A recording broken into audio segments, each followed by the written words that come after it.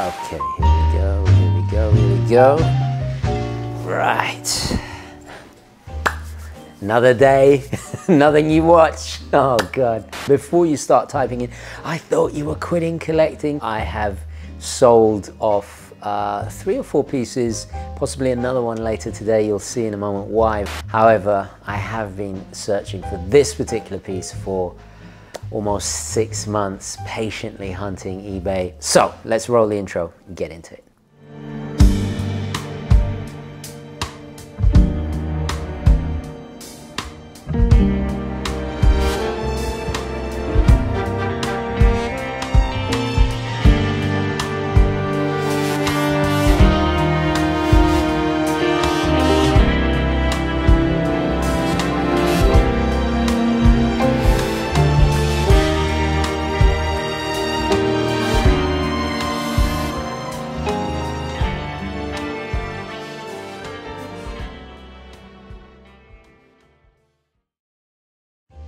Okay, hi guys, and welcome to the show. I'll start off with a quick wristwatch check. I'm wearing my, I'm about to say panerai. I have panerai on the brain. My panerai is in for servicing, so I'm wearing my Tudor Submariner on the original oyster bracelet there. Absolutely loving it. I miss my panerai so much so, last night I caught myself on eBay looking at another panerai. I almost had to slap myself. What am I doing? I miss my panerai that much. Who would have ever thought it? Yeah, it's in for service at Moya. Shout out to Derek at Moya Fine Jewelers. Thank you to them. It's actually not that expensive. I already got an estimate back. The great thing is the value, very easy to service. Come to think of it, they service the ETA in this as well. So what can I say? I specified I don't want anything polished or anything like that. So it's just the movement, pressure testing, regulation. It was running a little bit too slow for my liking. Anyway, we're not talking about panerai. What is wrong with me? Right, a little bit of context. Let's get into it. I've discussed in detail in various videos how most of the Swiss watchmaking industry cleverly pivoted towards producing aspirational and luxury items over the essentially high-end tool watchmaking of before in order to survive the onslaught of vastly more affordable and deadly accurate quartz crisis-causing technology from Japan during the 1970s. Rolex being undoubtedly the vanguard and most successful with its Glengarry Glen Ross status signaling or just keeping up with the newly moneyed Joneses style marketing. It was crucial not only to make a profit, but to justify the higher costs involved in producing traditional mechanical watchmaking over the literal cheap as circuit chips cost of quartz. But more importantly, it needed to make the now obsolete technology more desirable than quartz. Fast forward to the present day, and there are even waiting lists for some mechanical watches, and worse, the nauseating boiler room grey market investment culture that has sadly flourished on social media like some kind of cancerous parasite leeching on the industry. AP's Royal Oak was successful because it did something daring and different design-wise that today we all very much take for granted, but back then the idea of an all-steel, super high-end haute horology sports watch seemed as utterly insane as Blackadder's last-ditch effort to avoid further fighting in the war. I'm just off to Hartlepool to buy some exploding trousers. Come again, sir? Have you gone barking mad? Yes, Stuart, I have. Cluck, cluck, gibber, gibber, my old man's a mushroom, etc. The watchmaking industry in Switzerland was pretty much going to die. Quartz watches were much cheaper, much more accurate. Mechanical watch became obsolete. By their own admission, by those who worked at AP at the time, it was a risky and bold last roll of the dice. Since the first Royal Oak's introduction in 1972, the brand and industry would never be the same again. Patek, by that time, also had their backs against the wall and needed something similar to rejuvenate their rather stuffy old world image.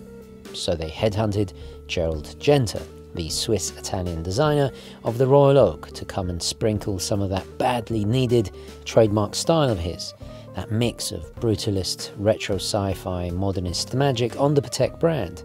And as we all know, launched in 1976, the very first Patek Nautilus was introduced. But that alone wasn't enough to save Patek. They also badly needed some competitive new technology. So before working for AP and Patek, Genta had already established himself as a top designer in the industry, barely in his 20s, which is just astonishing to think. I think back to what I was doing in my 20s, que burrino I was. Anyway, what did he do? In the mid-60s, there was the White Shadow. In the late 50s, there was a pole router for Universal Genève, which I've already talked about and I used to own at one time. Oh, and in 59, there was that revamp of the Omega Constellation as well. In 1968, Patek introduced the Golden Ellipse, a unisex contemporary but still quintessentially classic dress watch. Many, including Wikipedia, erroneously credit Genta for the design, but it is generally recognized that Jean-Daniel Rubelli, Patek's in-house stylist and head of research and development at the time, was actually responsible. This was then confirmed by Genta himself in a 2009 interview. Inspired by Fibonacci's golden ratio, a pattern that we see repeated in nature and in perfect design almost everywhere, it ultimately dictated the idiosyncratic shape. First conceived in 1966, Rubelli stated that had Mr. Genta not existed, he would never have conceived of the idea for the creation of the ellipse. While it is certainly an acquired taste, it's the choice of the music artist Drake, actor and current king of sprezzatura Keanu Reeves, Sergio Mattarella, the President of Italy, Queen Elizabeth II, and if you recall my video on Bond watch villains, Ernst Stavro Blofeld in the 007 movie On Her Majesty's Secret Service. To ensure it was a hit, Patek decided to advertise it in quite a daring way. Well, by today's overly PC standards, that is. Advertising is based on one thing: happiness. And you know what happiness is? Happiness is the smell of a new car. They hired the original NYC madman, Seth Tobias, who came up with a brilliantly creative and rather risky advertising campaign. It played humorously in a tongue-in-cheek kind of way, with ideas of elitism, money and class. So is it any wonder that the character Niles Crane wore it in Frasier, one of my favourite TV shows of all time? So why am I telling you about the Patek Ellipse? What has this overlooked dress watch got to do with making Patek the powerhouse that it is today? Especially when we see watches like the Nautilus get all the pop culture attention. So she like how I move when I put her on the jet. Caught the rollie first started, then I put her in Patek. Well, the secret ingredient is not actually in a Patek. It's actually found inside the watch that inspired the Ellipse in the first place.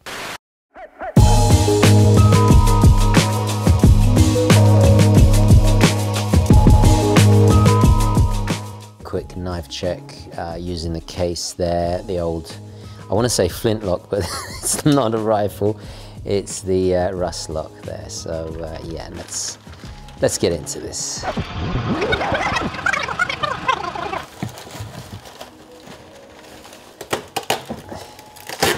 Oh, I can see it, I can see it. Make an incision there and pull it out. I think that will be the strategy. There's no box, so we'll do a drum roll here. Oh, there it is. Oh my God, yes! Look at that. So you see, this is an early one with the Romans that Genta did first with the stepped case. Then he did this more kind of ellipse case, and then the integrated bracelet. So he was doing integrated bracelets on this before the AP and the Nautilus, so that's pretty cool, even though I think this is a later model. But yeah, as part of my policy, I'm gonna have to choose between them. There is several different types. There's the C-type case, which was very much continuation of Genta's work, like you can see it in the Omega Constellation he did in the late 50s. Hold on, whoa, let's zoom in. Yeah, I think Patek also took inspiration from their blue from this as well. Yeah, one has to stay, one has to go, although this does have that beautiful strap. So I'm pleased to report it's keeping really great time. It's absolutely perfect for me. Kind of reminiscent of a white gold Patek, which I really, really love. This is the original. Yeah, my mind's confused. But anyway, there's something else about this timepiece that we should discuss. So let's take a look. Well, since acquiring the Roman numeral white dial version at the start of this year with that more stepped oval case, I became obsessed with learning as much as I could about it. After a little more digging around online, I came across a rather startling discovery. Aside from it being one of the thinnest automatic movements in the world at the time, especially when it was first produced in 1965 until a new record was broken by another brand in 1978, possibly AP or Piaget. I'm still actually not sure who won that race, but maybe somebody in the audience will know. The watch actually held another interesting characteristic that would be key to changing Patek forever. I may have mentioned before, I mainly watch the Italian watch channels when it comes to horology on YouTube. They do an amazing job of being less about the vomit-inducing investment talk or the puerile drama, and actually more about the watches and horology in general. In fact, I did my first video entirely in Italian for Davide Cecchini's channel last month, so for my Italian-speaking audience, do check it out if you missed it. Another channel I enjoy immensely is Pasquale at PSQ Watches. He did a great video about his white shadow. He was kind enough to recommend a specialist Italian forum called Orologi e Passioni for a deep dive on the Universal Genève's caliber 2-66. So it turns out that aside from a myriad of legal problems, its creator was an engineer called Gerald Genta, who is most well known for eventually going on to become the technical director at Patek Philippe. He oversaw the development of the 3940, which is Patek's first ultra-thin automatic perpetual calendar. The perpetual calendar is perhaps the most emblematic of complications chez Patek. The reference 3940 again was historically important in that it was, if you like, an amuse-bouche for the horological banquet that would follow. But crucially, he gained all his experience by working at Universal Genève first, leaving the brand in 1968 to take up his position at Patek. The very first project he developed at his new digs was the legendary micro-rotor-based caliber 240 movement that helped Patek stay alive through the quartz crisis and able to finally compete with AP's ultra-thin caliber 2120 that was in the new Royal Oak. Variations of the 240 remain the backbone of most of Patek today. In fact, if you look at it side by side with the White Shadow's 2-66, extra refinement and decoration aside, the similarity in architecture is undeniable. In an ironic twist of fate, the 240 would then find its way into the ellipse in, I think, 1978, and then of course the Calatrava, the Nautilus to this very day. But beyond that, it was also the basis of a lot more complicated movements. It was modified, and Worldtimers grand complications were then added. And to think it all started here with this humble, little, affordable dress watch. This legacy is all manifested and encapsulated in this. You can begin to see why I'm so obsessed with the White Shadow and the story behind this. As Gerald Genta said himself, it was like a magical moment of pure creation.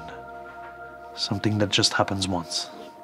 Technology is a glittering lure, but there's the rare occasion when the public can be engaged on a level beyond flash. The quest for ever thinner watches has always been an expression of watchmaking prowess, and still to this day. The White Shadow combines this technical innovation with many of the other aspects that I enjoy and love about watches, such as influential design, heritage, meaning, style, and so on. But best of all, without any of the hype or ridiculous price tag. I feel like it's something only true watch enthusiasts really know about. The meaning of the name White Shadow itself has ancient spiritual connotations. The seen, unseen, so to speak, and it's perfect if you think about it. It only reinforces Genta's design genius. Before helping to save AP and Patek from the quartz crisis and making them the giants they are today, he made the White Shadow.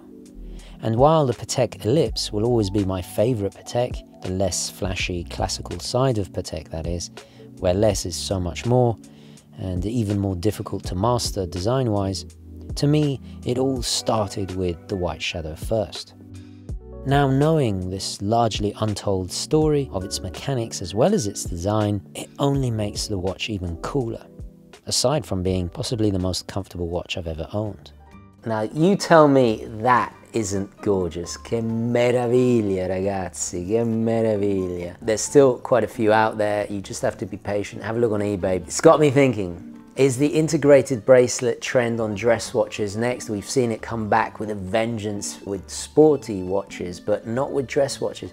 This is amazing, I have to say. The instant adjustability, you can get the precise fit, the fluidity of it. It's wonderful. And I don't know if you can hear that. Micro rotors have a very different sound. They go zzz, zzz. It's not the same as, well, that's old jingly jangly there. Am I gonna sell the Roman numeral one?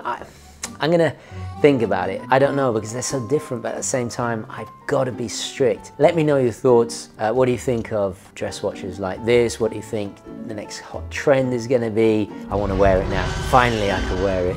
Yes. All right, guys, thank you so much for watching. Please don't forget to like this video, especially if you wanna see more free and independent content like this. I will catch you in the next one. Ciao.